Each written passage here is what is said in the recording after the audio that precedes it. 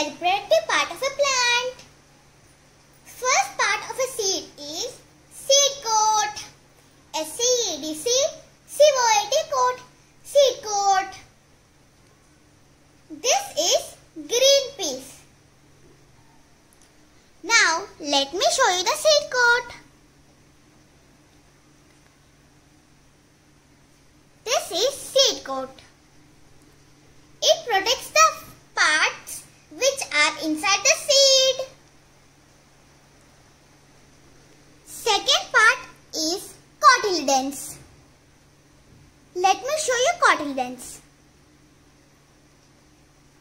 Cotyledons are also called seed leaves. It is the fleshy part. It stores food for the seed. We have some seeds have one cotyledon and some seeds have two cotyledons. As we know, mono means one and di means two. Seeds which have one cotyledon are called monocotyledons, which are also called monocots. Examples of monocotyledons: mustard and pepper. They have only one cotyledon.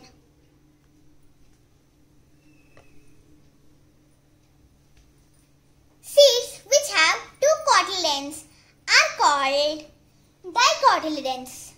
Dicotyledons are also called dicots.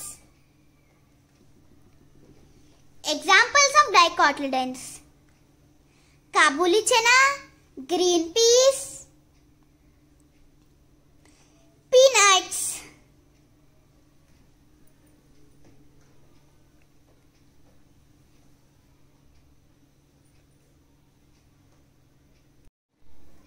Third part is embryo.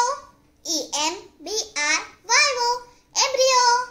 Embryo is a baby plant which emerges from a seed and develops into a mature plant. Embryo has two parts, radicle and plumule. The part which is attached to the cotyledon is called radicle and the part which is grown is called plumule. Let me show you embryo, radicle and plumule. This is embryo. This is radicle.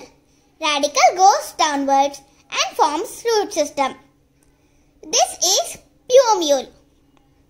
It forms shoot system.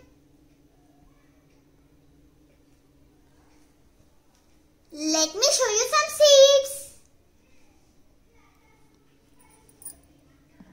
Peanuts, green peas, Kabuli chana, moong dal, chana, black-eyed beans. These are seed coats. These are cotyledons. And these are embryos.